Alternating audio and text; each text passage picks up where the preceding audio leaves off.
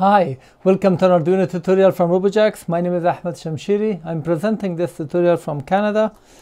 In this tutorial, we are going to see how we can use this Allegro ACS712, which is at 5, 20 and 30 ampere AC and DC current sensor using Arduino library that I have written. It goes directly to the load. We are getting the current using this line. It is still acceptable. This is now the 30 ampere version. Here the thermal camera. We will also measure AC current by connecting an AC load as well. You can get the code for this by clicking at the link below the video in the description, which will take you to robojax.com/learn/Arduino. Let's get started with this.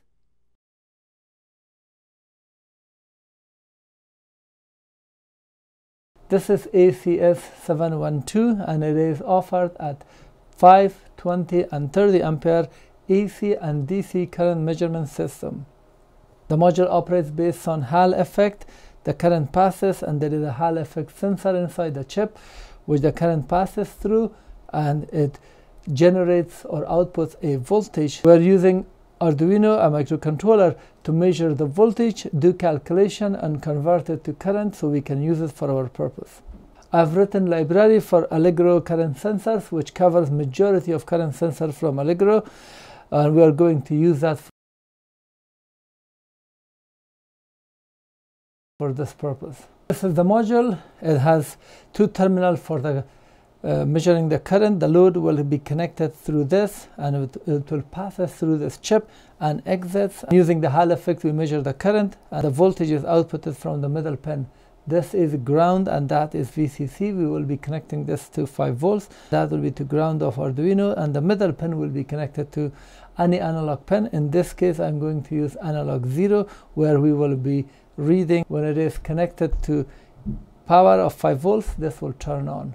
The module is 31 millimeters by 13.1 millimeters by 13.7 millimeters and it weighs 3 grams.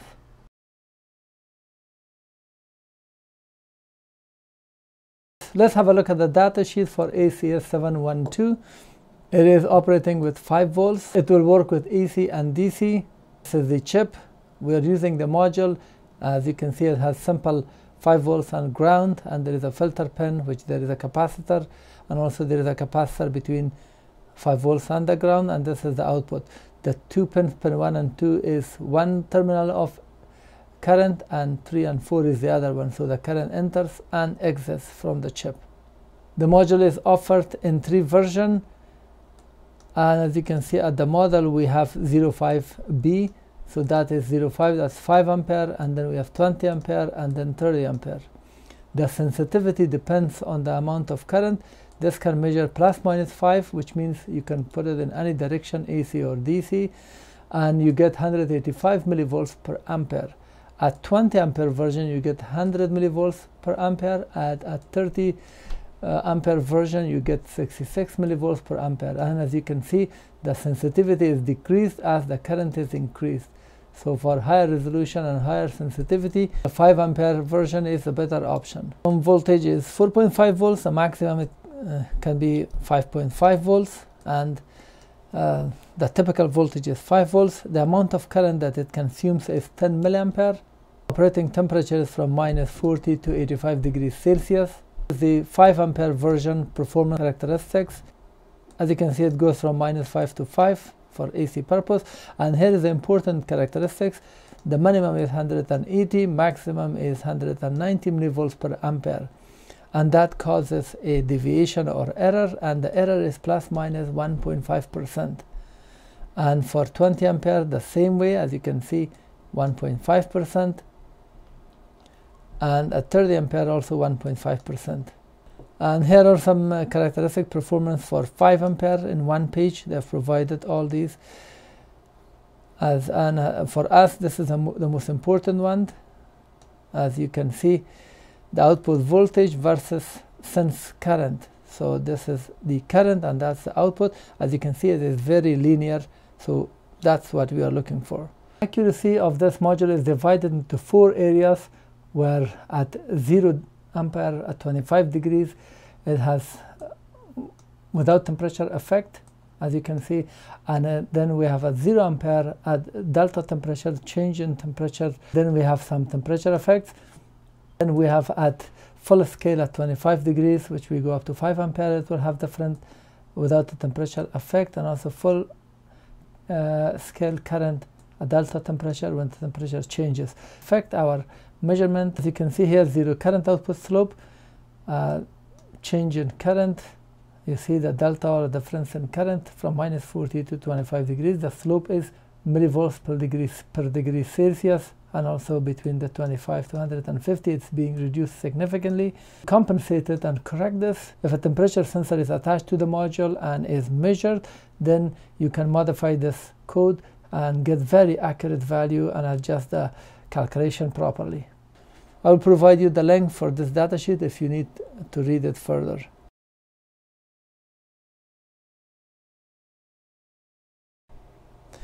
If you need a wiring diagram for this, it is available as part of my Arduino course at Udemy. If you want to learn Arduino, I have a bestseller course on Udemy where you can learn Arduino from ground up with hundreds of projects, all course material, library, codes, wiring diagram, everything available in one place. The link for my Arduino course is below this video in the description. In order to measure AC or DC current, we need to put the current meter, in this case this is our current meter, in series with the load. So one of the wire from AC, for example, enters and the other exits, it goes to the load, and the other wire will go directly to the load. This is for AC. And if you are using DC, for example, positive can enter to one terminal and as it exits goes to the load, and the negative also goes to the load. Or you can put the current sensor or your meter on the other wire. The positive goes directly to the load and the negative comes to the current sensor and connects to the load. This is the electronic load DL3031, and these are the two terminals that from the circuit will be connected in here, and we will see the voltage here and the current. And here VCC is connected to 5 volts. The right pin ground is connected to the ground. The middle pin, the V out or the output from the module, is connected to analog 0. These two pins are connected to my load and power supply I've just shown you.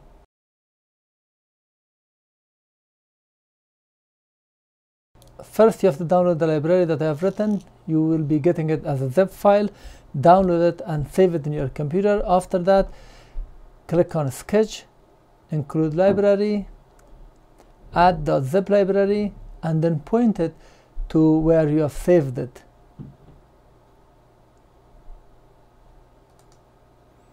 For example, in this case, if it was in the download, go to download. This is the zip, click open, and after that you can close your Arduino and open it.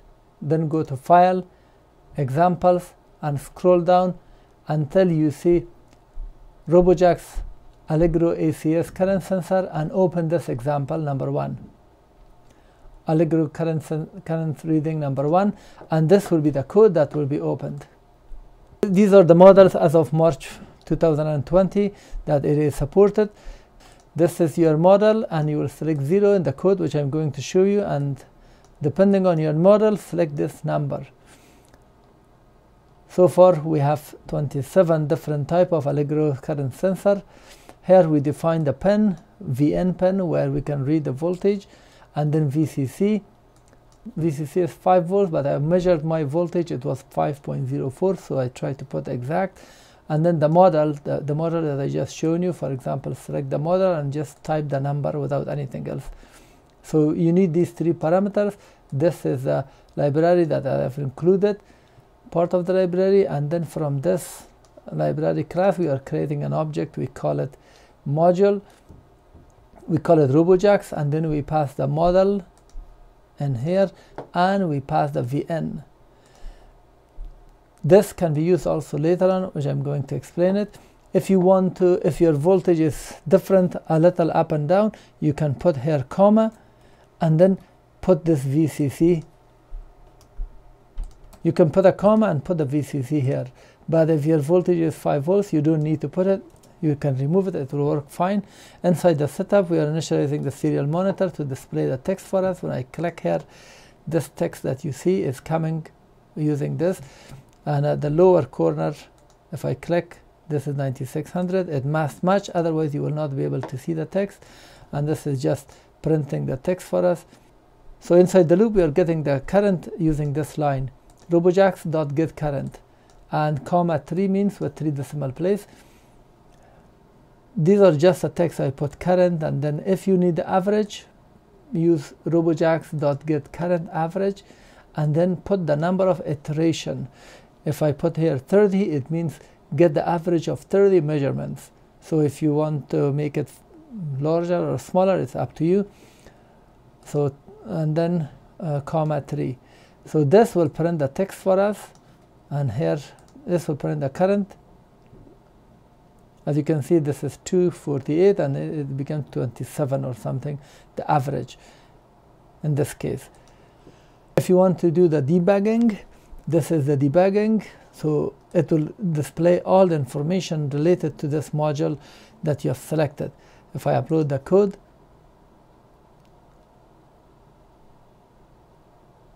and open it,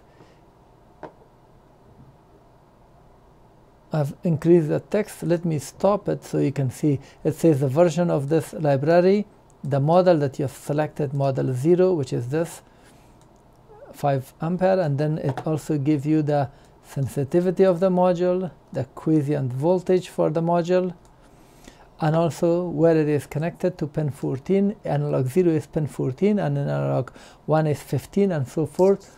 So do not get confused. And then the sense voltage for this current.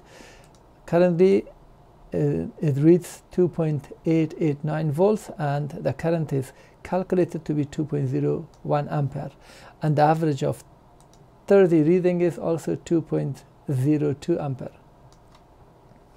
So this will help you to debug, but once you're done, you can just comment it and then use this one. And then we have 115 millisecond. This is 1.5 second. If you want, you can reduce it to read faster.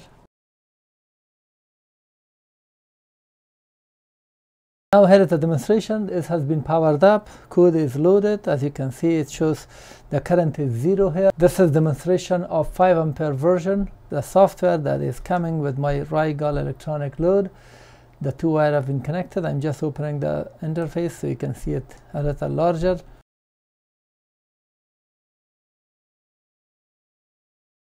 The average is around 37 milliampere, and it is set to 2 ampere. Let me turn it on. You will see the current here, and also now the current shows 2 ampere with 20 milliampere or 40 milliampere up and down. That is 1.5%. If you do the calculation, it is still acceptable. Now let me increase it to 3 ampere.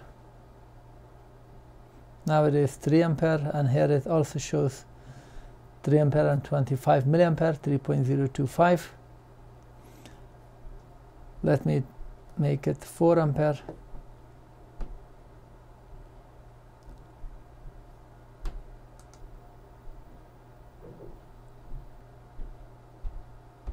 The average is about 36 or 25 milliampere more. Let me make it 5 amp. That's the maximum.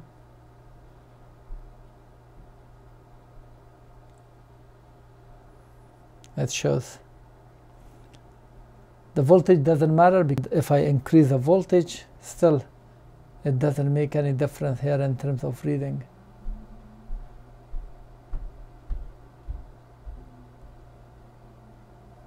It is the same amount of current.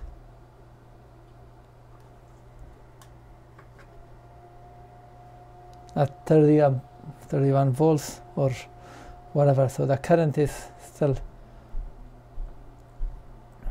the same.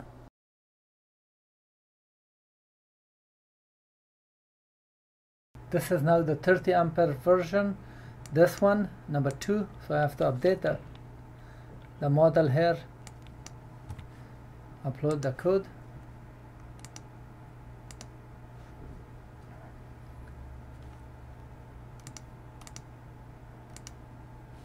Now it is set at 5 ampere. Let me turn it on.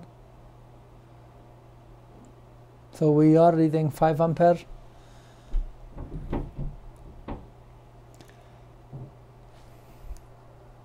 Now let me increase it to 10 amp.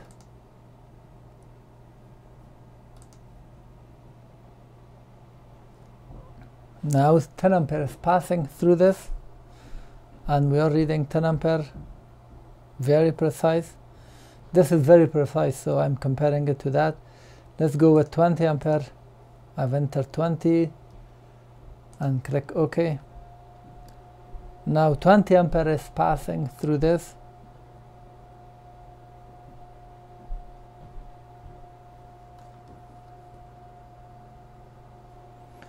As you can see, we are reading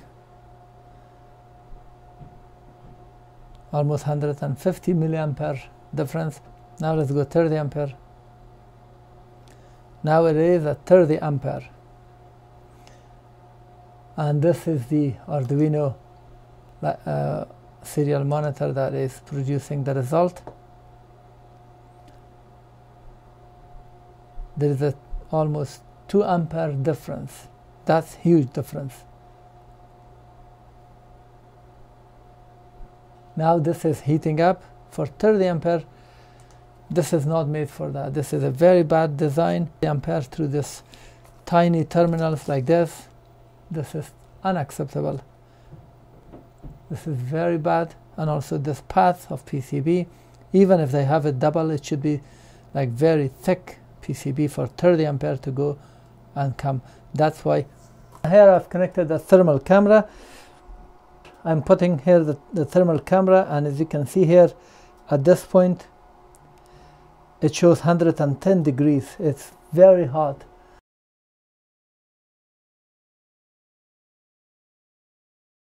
Here is the extension cable. This will go to the wall and I will connect my load here. But here at the middle I have disconnected at this point where I will connect the 2 wire to the sensor in here. This is an AC 800 watt toaster. I'm going to test it with this. And I'm now connecting this toaster, and we will be reading the current here. This is the voltage at the moment.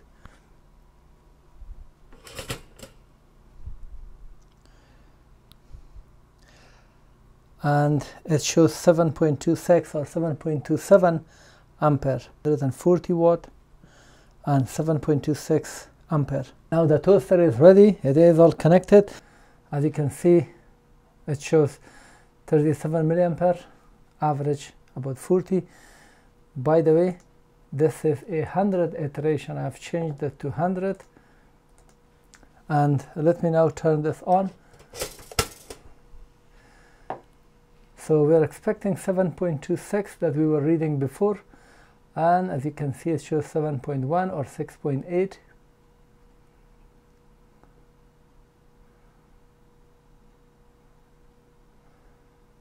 And as you can see it is fluctuating, but still if I stop this, 6.8, 6.3, 6 even, ooh, that's 7, between 7 and 6, it's 1 ampere fluctuation. Let's change this to 300 iteration, so upload it. Now let's see. Now this was shut off. So now this is better because we did 300 iteration. Now we are reading 6.5 ampere. As you can see, this is also a little stable, 8.9 or 9 ampere.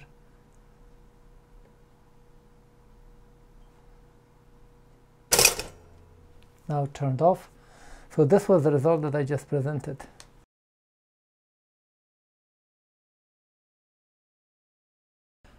The connection from this point to these holes, the 4 holes, this is not enough. There should have been some kind of thick wire. For 30 ampere we needed huge path, like this should be 4 or 5 times up to this area to cover and be able to transfer the current. That's why this is heating up. So if you want to fix it, perhaps you can solder a thick copper wire between these points and then at this point.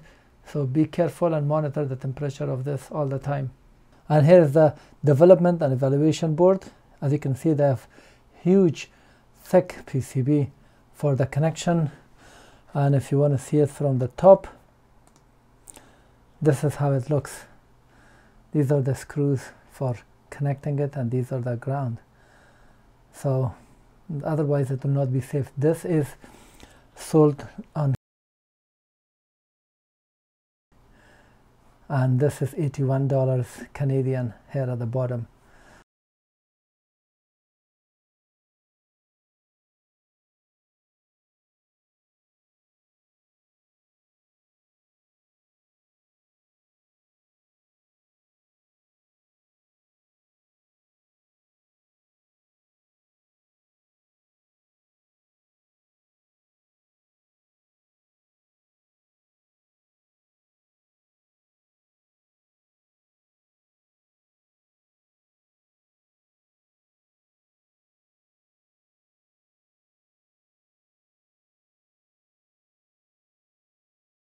Thank you for watching. This was how to use this Allegro ACS712 current sensor to measure AC and DC current.